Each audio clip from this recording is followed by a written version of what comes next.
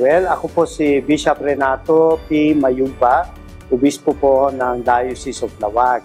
Ganito ang kadalasan. Ang Panginoon, pag siya'y tumatawag, kuminsan or in fact, in most instances, sa mga tinatawag ni Lord, sa na magpari, karamihan mahirap. Bibihira ang natatawag ni Lord na talagang yung meron, yung talagang mayaman. Kaya karamihan na nagseseminarista ay mga galing sa mamamahirap na mga pamilya. Kaya naman, ang simbahan ng mga diocese may mga punto, may ginagawang paraan para masuportahan ang mga seminarista na papasok. And it is always, you know, from seminary years, bakit ganun si Lord? Yung kanyang mga tinatawag, hirap na hirap financially. Kasi sa tingin ko, may lesson na gustong sabihin si Lord.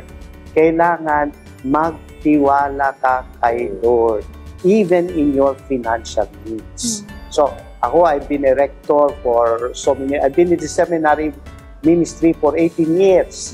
Nakita ko ang dami na mga seminarista na nagpare.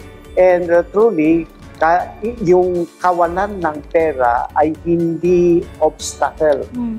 Ang pinaka mahalaga is gusto mo ba? Pag gusto mo, and your parents are willing, it's the willingness of the parents to release their own child to pursue this dream. Pag there's the willingness, yung pera is not the obstacle. The most important is the willingness both of yung candidate, yung bata, at yung mga magulang.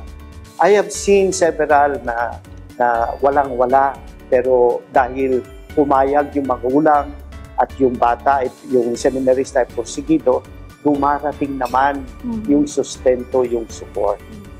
And yet, but in spite of that, siyempre kakailanganin din yung mga magulang, kung ano man ang maibigay nila, siya din ay malaking tulong sa bata.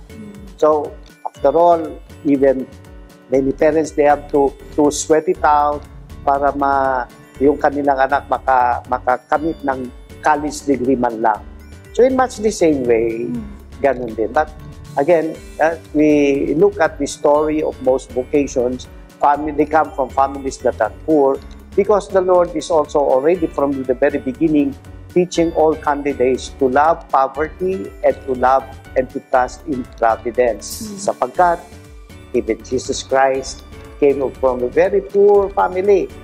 His father, foster father, was only a carpenter. Yes. His mother was what we would call today a housewife.